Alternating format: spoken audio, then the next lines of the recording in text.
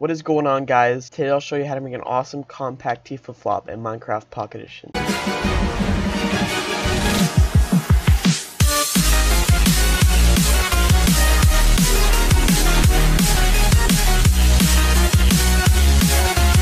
So as you can see, this is a fully working compact T flip-flop. It's probably one of the most compact you can get in Minecraft PE. As you can see, it works perfectly normally. Just press the button, it turns off. Press the button, it turns back on. Now I'll show you how to build it. What you'll need to build this is 2 droppers, a button, 1 redstone comparator, a hopper, and any non-stackable item like a sword, a piece of armor, or a full bucket. First, start off by placing a dropper pointing upwards, and then sneak and place one on top of it. Then sneak again and place a hopper connecting to the bottom dropper. Then you can place your button on the top dropper and place any non-stackable item inside. Then place your redstone comparator on the hopper.